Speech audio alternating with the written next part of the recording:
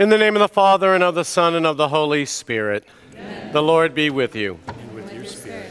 Good morning, everyone. Good morning, Father. In today's gospel, Jesus tells the parable of the rich man and Lazarus, challenging us to recognize and respond to those in need. We ask for God's grace to repent for the times we have not responded to others with mercy. My brothers and sisters, let us acknowledge our sins and now prepare ourselves to celebrate the sacred mysteries. Lord Jesus, you are the Word, teaching us to respond to those in need. Lord, have mercy. Lord, have mercy. Christ Jesus, you are the one risen, speaking to us of new life. Christ, have mercy. Christ, have mercy. Lord Jesus, you are the prophet calling us to repentance. Lord, have mercy. Lord, have mercy. May Almighty God have mercy on us, forgive us our sins, and bring us to everlasting life. Amen. Glory to God in the highest, and on earth peace to people of good will. We praise you, we bless you, we adore you, we glorify you. We give you thanks for your great glory. Lord God, heavenly King, O God, almighty Father, Lord Jesus Christ, only begotten Son, Lord God, Lamb of God, Son of the Father, you take away the sins of the world, have mercy on us. You take away the sins of the world, receive our prayer. You are seated at the right hand of the Father, have mercy on us. For you alone are the Holy One, you alone are the Lord, you alone are the Most High, Jesus Christ, with the Holy Spirit, in the glory of God the Father. Amen. Let us pray.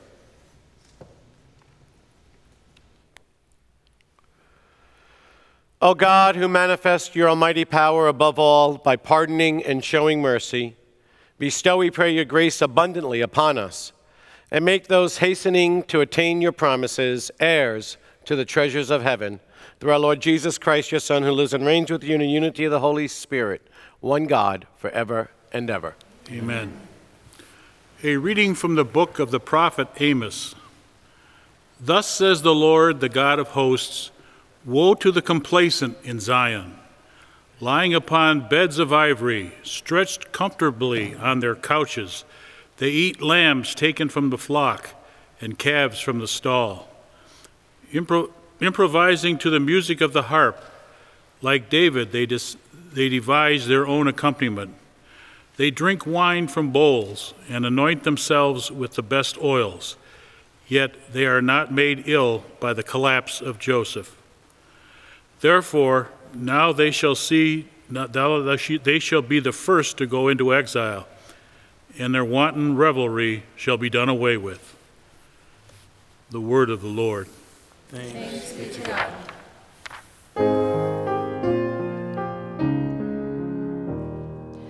Praise the Lord, my soul. Praise the Lord, my soul. Praise the Lord, my soul. Praise the Lord, my soul. It is the Lord who preserves fidelity forever, who does justice to those who are oppressed. It is he who gives bread to the hungry, the Lord who sets prisoners free. Praise the Lord, my soul. Praise the Lord, my soul. A reading from the first letter of St. Paul to Timothy. But you, man of God, pursue righteousness, devotion, faith, love, patience, and gentleness. Compete well for the faith. Lay hold of eternal life to which you were called when you made the noble confession in the presence of many witnesses. I charge you before God, who gives life to all things, and before Christ Jesus, who gave testimony under Pontius Pilate for a noble confession, to keep the commandment without strain or reproach until the appearance of our Lord Jesus Christ, that the blessed and the only ruler will make manifest at the proper time. The King of Kings, the Lord of Lords, who alone has immortality, who dwells in unapproachable light, and to whom no human being has seen or can see. To him be honor and eternal power. Amen. The word of the Lord. Thanks be to God.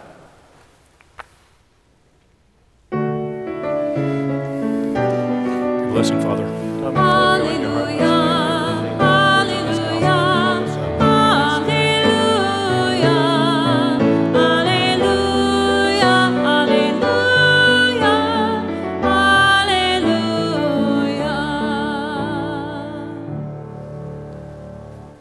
The Lord be with you. And with your spirit. A reading from the Holy Gospel according to Luke. Glory to you, Lord. Jesus said to the Pharisees, "There was a rich man who dressed in purple garments and fine linen, and dined sumptuously each day. And lying at his door was a poor man named Lazarus, covered with sores, who would gladly have eaten the fill of his scraps that fell from the rich man's table. Dogs even used to come and lick his sores. When the poor man died, he was carried away by angels to the bosom of Abraham. The rich man also died and was buried. And from the netherworld, where he was in torment, he raised his eyes and saw Abraham far off and Lazarus at his side. And he cried out, 'Father Abraham, have pity on me. Send Lazarus to dip the finger of his tongue in my water, for I am suffering in these flames.' Abraham replied, 'My child, remember that you received what was good during your lifetime, while Lazarus likewise received what was bad. For he is now comforted here, whereas you are tormented. Moreover, between us and you a great chasm is established to prevent anyone from crossing who might wish to go from our side to yours, or from your side to ours.' He said, 'Then I beg you, Father, send him to my father's house, for I have 5 brothers, so that he may warn them, lest they too come to this place of torment.' But Abraham replied, 'They have Moses and the prophets. Let them listen to them.' He said, 'Oh no, Father Abraham, but if someone from the dead goes to them, they will repent.' Then Abraham said, 'If they do not listen to Moses and the prophets, neither will they be persuaded if someone should rise from the dead.'" The Gospel of the Lord. Praise to you, Lord Jesus Christ.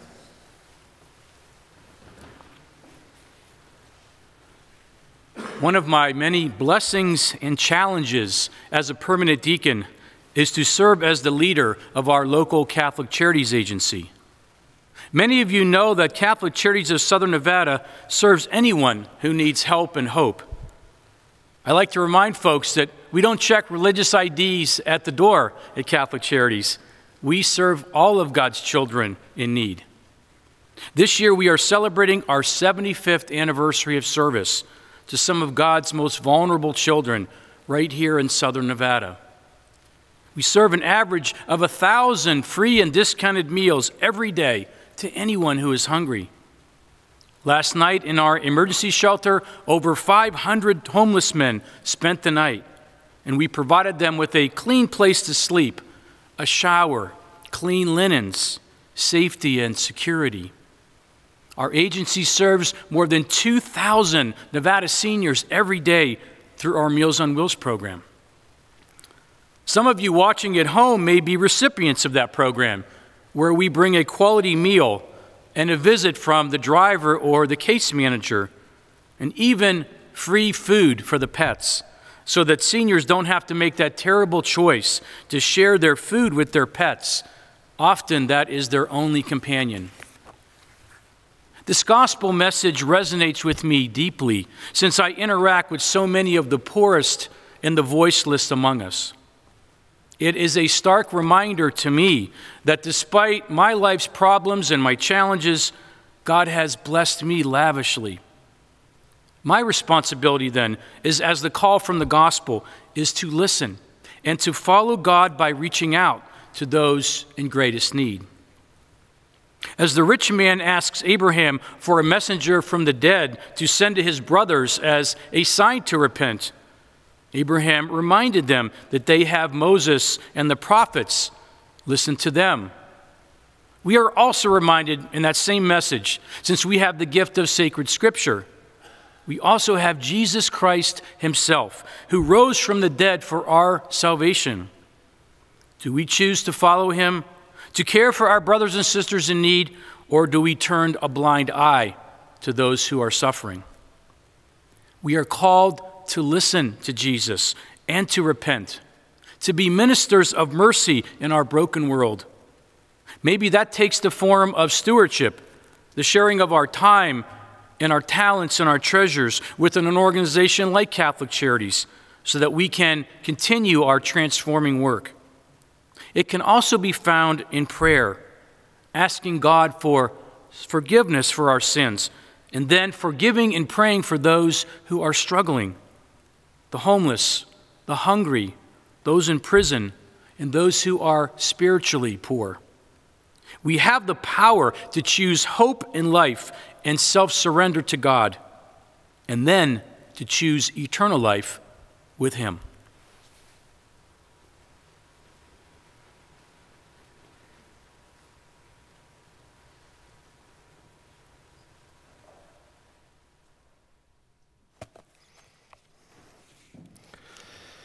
I believe in God, the Father Almighty, creator of heaven and earth, and in Jesus Christ, his only Son, our Lord, who was conceived by the Holy Spirit, born of the Virgin Mary, suffered under Pontius Pilate, was crucified, died, and was buried. He descended into hell. On the third day he rose again from the dead. He ascended into heaven and is seated at the right hand of God the Father Almighty. From there he will come to judge the living and the dead. I believe in the Holy Spirit, the Holy Catholic Church, the communion of saints, the forgiveness of sins, the resurrection of the body, and life everlasting. Amen. And through the intercession of Saint Teresa of Calcutta, let us pray that we might see and respond to those in need. That all members of the church reach out to the Lazarus lying at their doorstep. We pray to the Lord. Lord, hear our prayer. That all peoples of the world come to the salvation that God offers us by responding to the needs of one another. We pray to the Lord. Lord, hear our prayer. That the sick, the poor, and the hungry have their needs filled through the generosity of those who hear and heed the word of God. We pray to the Lord. Lord, hear our prayer. That all gathered here die to self-absorption and rise with Christ to the newness of life. We pray to the Lord. Lord, hear our prayer. Merciful God, through the intercession of Saint Teresa of Calcutta, you hear the cries of the poor. May your Son's life and example teach us to respond with compassion and generosity to those around us in need. We ask this through that same Son, our Lord Jesus Christ. Amen.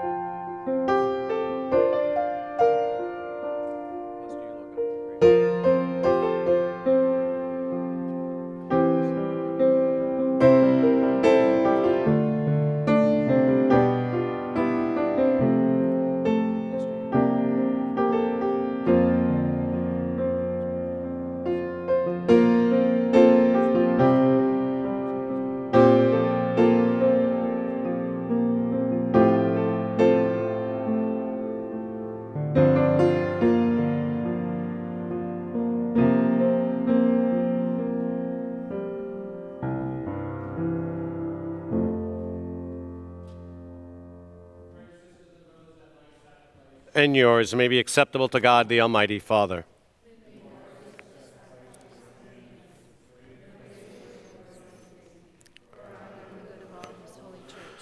Grant us, O merciful God, that this our offering may find acceptance with you, and that through the wellspring of all blessing may be laid open before us through Christ our Lord. Amen. The Lord be with you. And with your spirit, Lift up your hearts. we lift them up to the Lord. Let us give thanks to the Lord our God. It is right and just. It is truly right and just, our duty and our salvation, always and everywhere to give you thanks.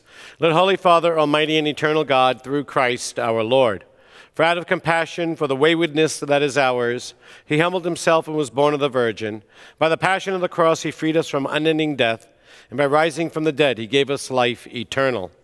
And so with angels and archangels, with thrones and dominions, and with all the host of powers of heaven, we sing the hymn of your glory as without end we acclaim.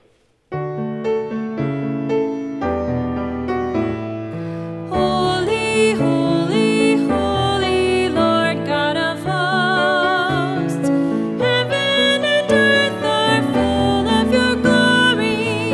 Hosanna in the highest. Hosanna in the highest. Blessed is he who comes in the name of the Lord. Hosanna in the highest. Hosanna in the highest. Hosanna in the highest. Hosanna in the highest. You are indeed holy, O Lord, the fount of all holiness. Make holy, therefore, these gifts, we pray, by sending down your Spirit upon them like the dewfall, that they may become for us the body and blood of our Lord Jesus Christ. At the time he was betrayed and entered willingly into his passion, he took bread and, giving thanks, broke it, and gave it to his disciples, saying, "Take this, all of you, and eat of it, for this is my body, which will be given up for you."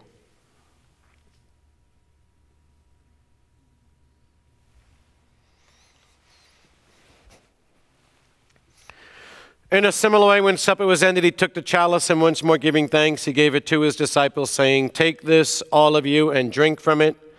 For this is the chalice of my blood, the blood of the new and eternal covenant, which will be poured out for you and for many for the forgiveness of sins. Do this in memory of me."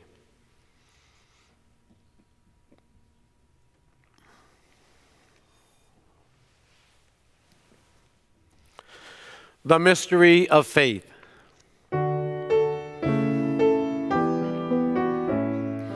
When we eat this bread and drink this cup, we proclaim your death, O Lord, until you come again. Therefore, as we celebrate the memorial of his death and resurrection, we offer you, Lord, the bread of life and the chalice of salvation, giving thanks to you have held us worthy to be in your presence and minister to you. Humbly we pray that, partaking of the body and blood of Christ, we may be gathered into one by the Holy Spirit. Remember, Lord, your church spread throughout the world. Bring it to the fullness of charity, together with Francis, our Pope, and Joseph, our Bishop, and all the clergy, the religious, the laity, and all who serve you in this world. Remember also our brothers and sisters who have fallen asleep in the hope of the resurrection, and all who have died in your mercy. Welcome them into the light of your face. Have mercy on us all, we pray, that with the Blessed Virgin Mary, Mother of God, with Blessed Joseph, her spouse, the blessed apostles, and all the saints who have pleased you throughout the ages, we may merit to be co-heirs to eternal life, and may praise and glorify you through your Son, Jesus Christ. Through him and with him and in him, O God, Almighty Father, in the unity of the Holy Spirit, all glory and honor is yours forever and ever.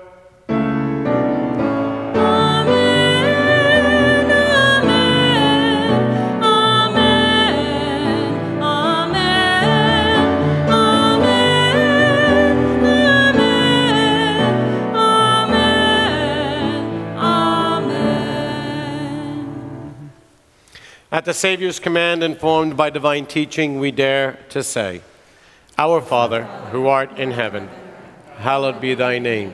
Thy kingdom come, thy will be done, on earth as it is in heaven.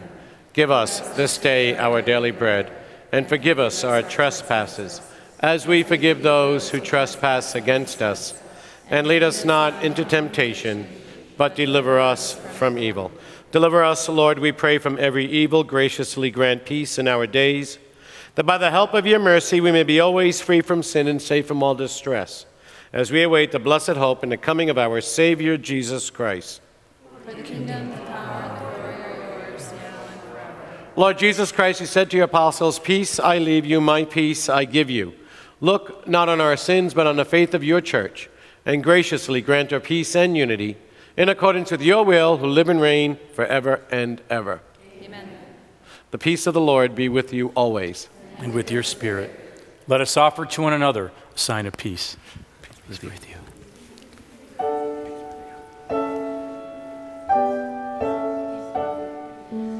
Lamb of God, you take away the sins of the world. Have mercy on us. Lamb of God, you take away the sins of the world. Have mercy on us. Lamb of God, you take away the sins of the world. Grant us peace.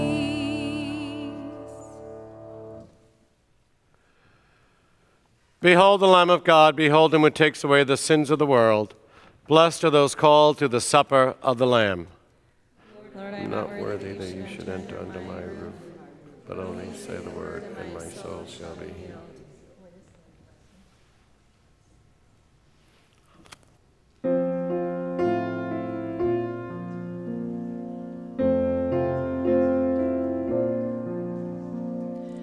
Ubi caritas est vera, Deus ibi est, Deus ibi est. The love of Christ joins us together. Let us rejoice in Him and in our love and care for all. Now love God in return. Ubi caritas est vera, Deus ibi est, Deus ibi est. In true communion let us gather, may all division cease, and in their place be Christ the Lord, our risen Prince of Peace. Ubi caritas est vera, Deus ibi est, Deus ibi est. Let us pray.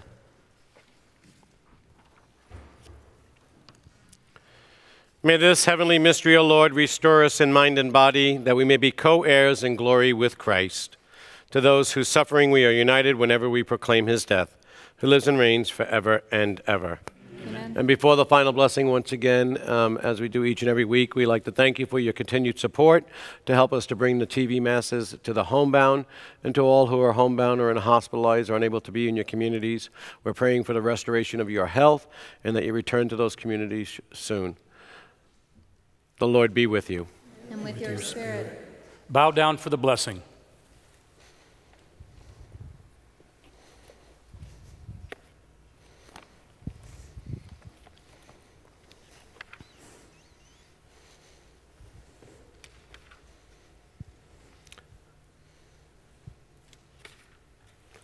May the Christian people exult, O Lord, at the glorification of the illustrious members of your Son's body, and may they gain a share in the eternal lot of the saints on whose feast day, especially St. Teresa of Calcutta, they reaffirm their devotion to you, rejoicing them forever in your glory through Christ our Lord. Amen. And may Almighty God bless you, the Father, and the Son, and the Holy Spirit. Amen.